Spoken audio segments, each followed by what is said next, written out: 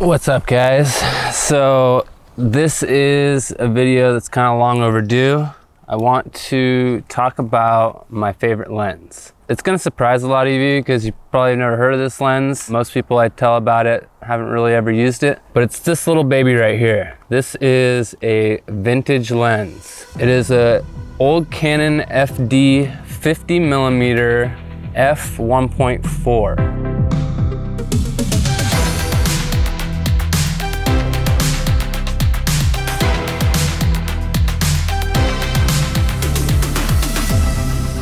Super fast little 50mm lens, and really the biggest reason why I love it is just the look that it gives the footage that I get with it. So this is an all manual lens, so no autofocus on this. Because of that, I think that this lens has actually made me a better filmmaker. And why that is because if you talk to anybody, any DP or cameraman that are shooting films, short films, you know, any kind of professional film, and they all use manual focus. Now, manual focus is going to force you to think a lot more about what you're trying to capture, and what you're focusing on in the frame is going to be what people look at. So it's a really good way of helping tell your story, and really like you have your hands on the wheel and you're in control. You're not just letting the camera do whatever it wants to do.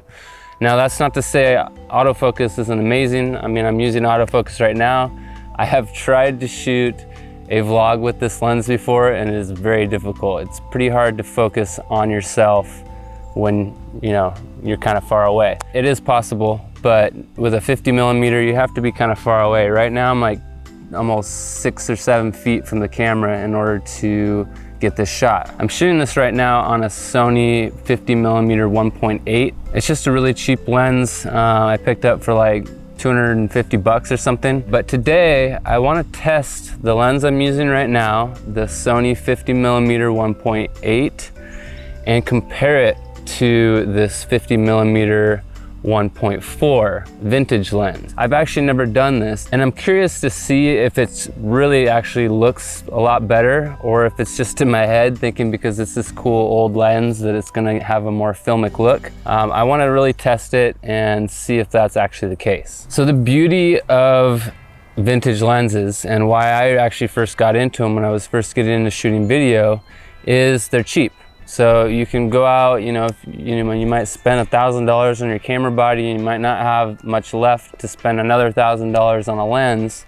So this is a good way that you can get started, and you can try out different focal lengths to see what works best for you, what you like the best.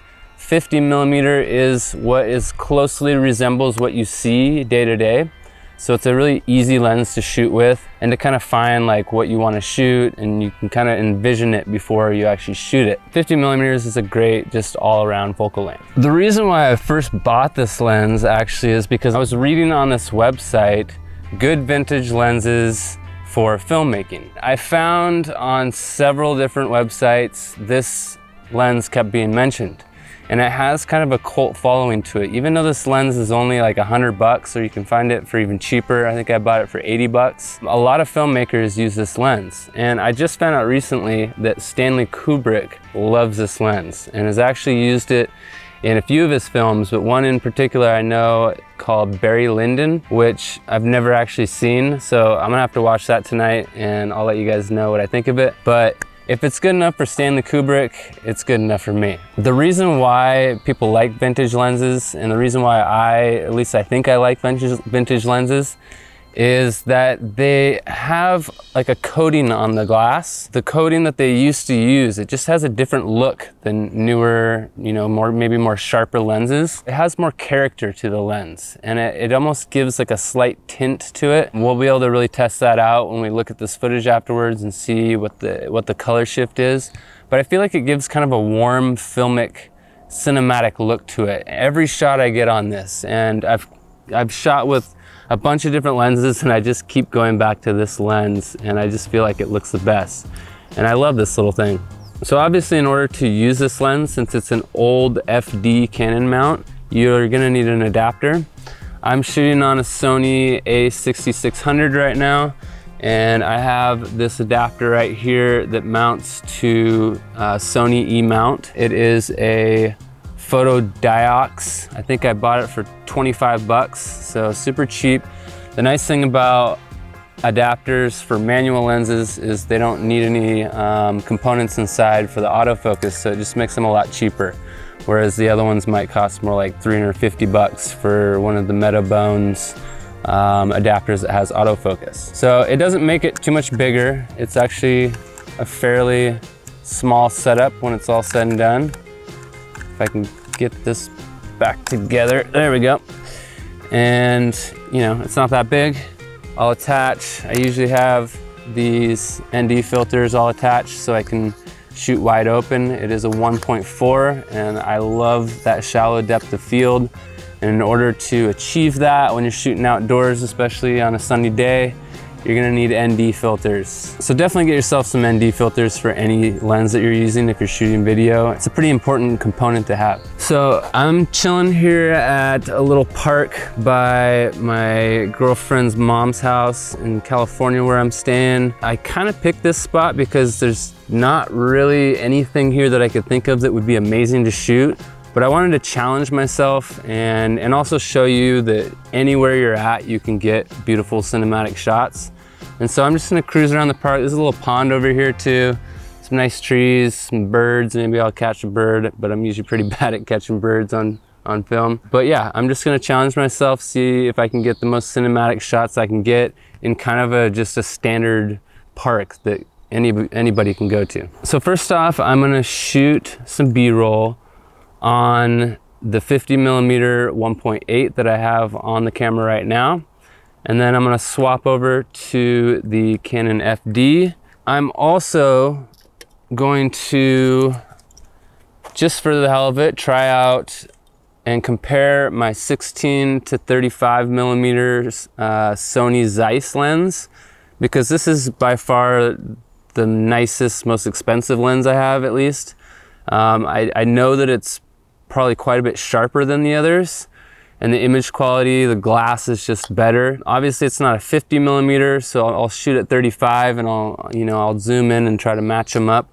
But I just want to show you the difference between, like $1,000 lens, a $250 lens, that Sony 1.8, and an $80 lens, this Canon FD 50mm. And let's see the difference. See if you can tell and see which one you like better. Even if there is a big difference, maybe there's one that you prefer more than the other. So let's check them out.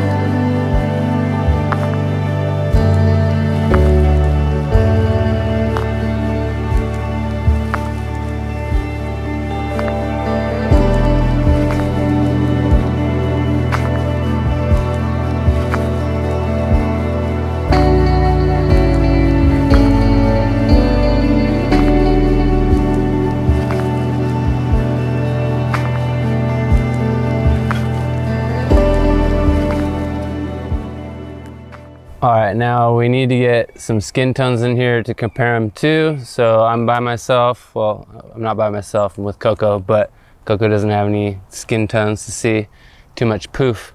So here is me on the 50mm 1.8 Sony, that cheaper, like $250 lens. All right, and this is me with the Canon FD 50mm 1.4. Hopefully I'm in focus. I used my camera bag to focus and then moved it out of the way and sat in its place. I don't know if I'm perfectly in focus. I'm shooting at 2.8 right now, so I might be slightly out of focus, but you can see kind of the colors right here. And then here I am on the Sony Zeiss 16-35, and also it only goes as low as f4, so I've been shooting at f4 on this lens, whereas the others I've been shooting at 2.8. I know that isn't the best comparison. I probably should have shot it all at 4, but it's too late now.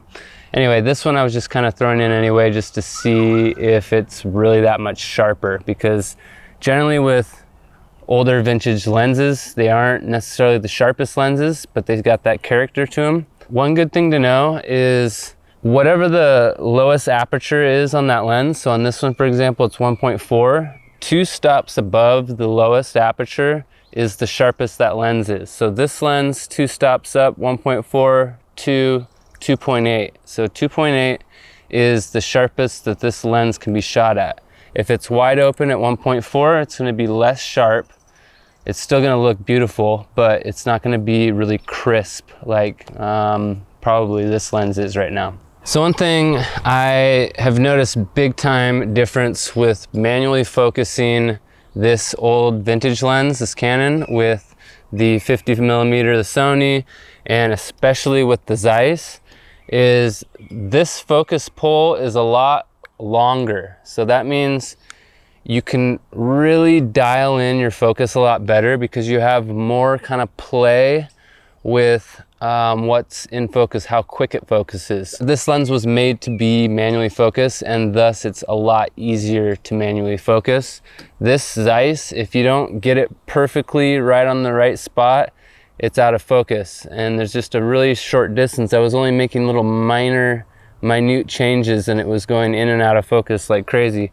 Whereas this one, I can have a lot bigger pull to play with to really nail that focus. So I'm back here at my little makeshift studio at my girl's mom's house. I'm pretty surprised by the results that I got from comparing these 3 lenses. So one of my biggest surprises is how good actually the Sony 50mm 1.8, that $200 lens that I have, actually stands up to the vintage Canon lens. I still think that the Canon looks better, and it makes sense because the glass is actually a lot higher quality.